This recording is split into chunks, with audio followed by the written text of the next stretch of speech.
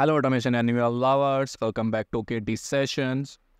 And today we are talking about Process Composer in Automation Anywhere A360.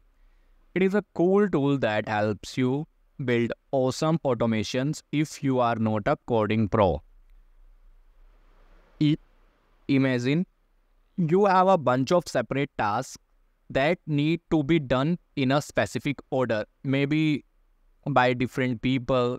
Then Process Composer lets you connect those tasks like building blocks, creating a smooth and automated process. For example, if you are supposed to run 4 task boards in a specific order, then you can achieve it with the help of Process Composer. So if we talk about the benefits of the Process Composer, then it will allow us to make workflows easier. It will boost the productivity. Professional and citizen developer can use the Process Composer's low-code feature to collaborate and build end-to-end process automations. Process Composer display correct data to the appropriate users and exchange that data across multiple teams. Using a single drag and drop visual interface, developer can quickly build long-running processes automations that combine boards, forms, document processing, integration, and API tasks. So let's see how can we create a process composer, or how can we compose a process in the Automation Anywhere A360. So for this we need a process, we need a task board. Okay, I'm creating a simple task board, and in this I will add a message box. Okay, we have created a task board. Now I will close this.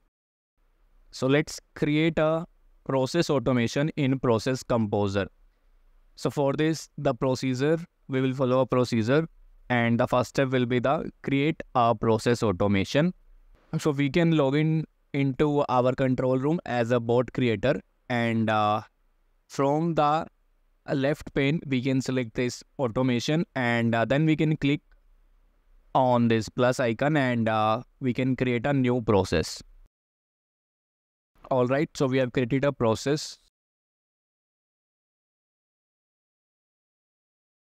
Okay, from the start panel, so when we click on this start, we can see this panel on the right hand side. So here we can select either input variable or the form. Input variable here, and then we will get another option, select the file upload storage. So here I will select automation copilot storage, and this is default for process automation. And we have one more option, document workspace storage, which is default for document automation. So we are going to do process automation. So I'm selecting the automation copilot, and in the request title field we can enter any text, or we can insert a variable as an input variable. So a dynamic title is created for this request that will display in the web interface and serve as a reference. So we can use a reference ID, and the reference ID is a meta variable type. So either you can give a name here, means my request, or we can insert a variable by clicking on it, and here we can select the variable source. We can select either global values or the process type of value. So I will select the process type of value request, and here in variable type I will select the meta. And when I select this meta, so I can see there are a lot of variables in this drop down. So I will use this reference ID. Okay, so I will click on add, and here we can see my request. So now our title will become dynamic. Every time this reference ID will be different, so we will get a different title. We will see it when we run this.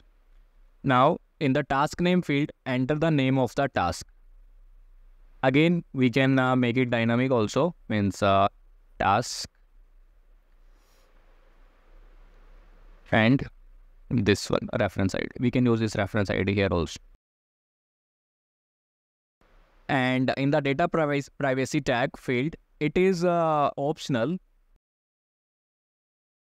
we can enter a text or a variable to generate a hidden custom output. Okay, but it is optional. I'm leaving it blank. And we can also customize the columns in the request and task view pages, and we can select the attributes to view them as separate columns.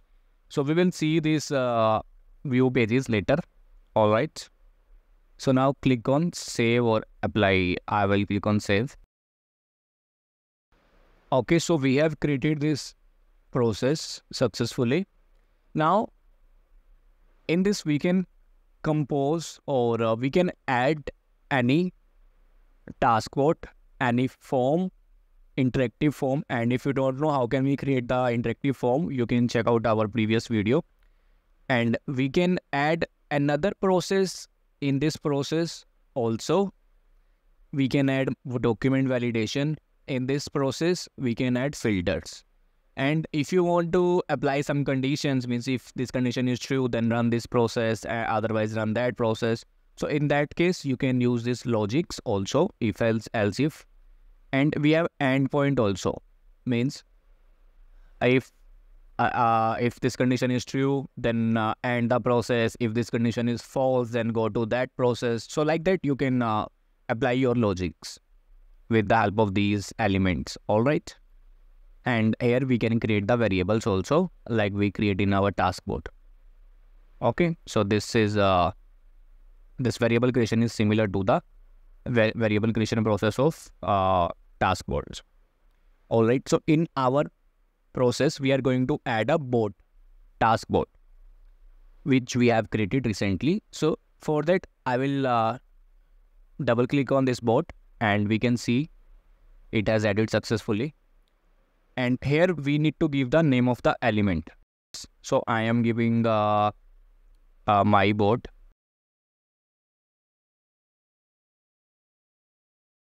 And in task name, we can insert a variable again, and we can use that same meta thing.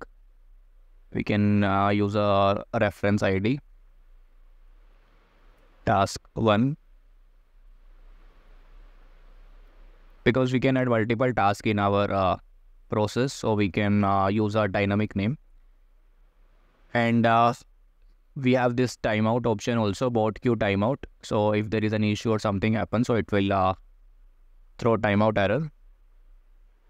And also if bot doesn't start within the specified time, the task will time out. Maximum is 24 hours and minimum is 1 minute. So we have already selected the maximum. For example, if I give 0, and here if I give 5 minutes. So if this task doesn't start within 5 minutes, then we will get a timeout error. Okay, and select the task board. So I will click on browse. We can also select the meta board also, IQ board also. Okay, the task board, we have created this simple task board. I will select this and choose.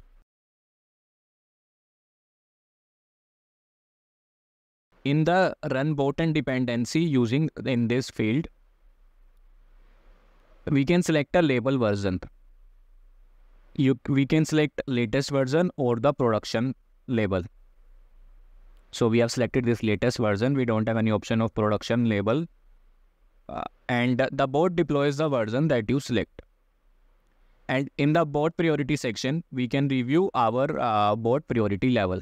So it is medium. We don't have any option to change it.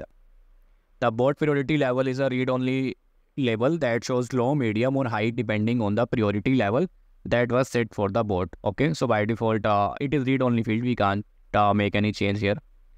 And if the priority of the bot, if the priority of a task bot was changed, you need to browse for the task bot again to reflect the correct priority status for an existing process composer process automation. So if this priority has changed recently, so we can browse again.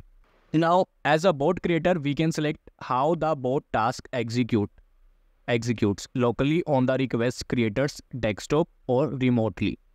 So here we can see bot task execution mode, remote execution. When we select this remote execution, the local bot executes remotely based on our global or process scheduler settings and generate a corresponding entry in the audit logs.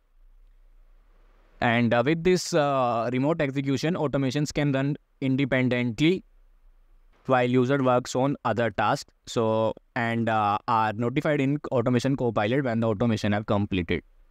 And local execution main window, local execution child window, we have these two options. So when selected this main window, the local bot executes on the main window of the request creator's device and generate a corresponding entry in the audit logs, and the request must be created by a user with an attended license and have selected a default device. Otherwise, the bot task execution mode defaults to remote execution. And local execution child window. This feature, when we select this option, the local bot executes on a child window of the request creator's device and generates a corresponding entry in the audit log. The request must be created by a user with an attended license and have selected a default device. Otherwise, the bot task execution mode defaults to remote execution. So this remote execution is the default execution mode. All right. And when we scroll down again, data privacy tag, it is optional, so leave it blank. And input values, select the input values checkbox and specify a variable, but we don't have any input variable for this task bot, so we are not getting anything here. All right, let me save the bot. All right, now we have configured the bot task in our process automation successfully. So now we can save this, we can run this. See, when we run this, it will open the Automation Copilot window.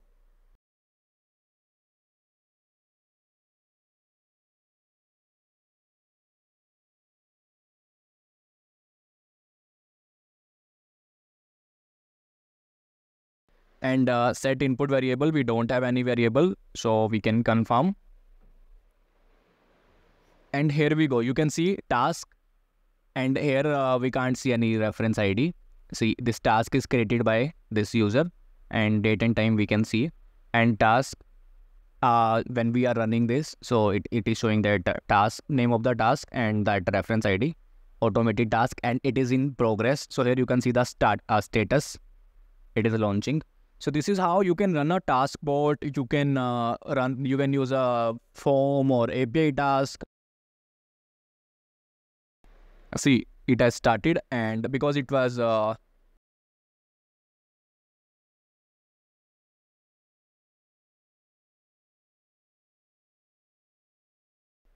it contained only one message box, so we got that message box successfully. And when we close this, it will complete. And here we can see pause, press play, and a stop button also. If you want to pause your bot or you want to control your bot, you can control from here successfully. So if I close this, then this task code will get complete. Here we go. It has completed successfully and request is closed. Request is closed, you can see. And here in the left pane, you can see this task. And here you can see the this one. So this is how you can add multiple task bot, and you can run those bot in a specific order. And you can you can add a form, you can add another process in this process composer. And you can apply conditions also. So this is an interesting feature of Automation Anywhere A360. Sequence of steps in process automation, which can contain any of the following process automation elements: a form task, a bot task, API task. We don't have any API task here. Approval task also we have one option, and document validation, input, output, and meta variables include shared data in the process automation. And we have logical conditions and the endpoints. So in logic condition, we can we have if else pair or else if to include internal and conditional branching of the process automation. And in end point, we have close each request. It means we can end the process. So thank you guys for watching this video. You can use this. This is very simple. Using a single drag drop and visual interface, developers can quickly build long-running process automation that combines bots, forms, document processing, etc. So thanks for watching this video, guys. If you have any doubt or any question, you can let us know in the comment section. Thank you. Bye. keep going, limiting the world.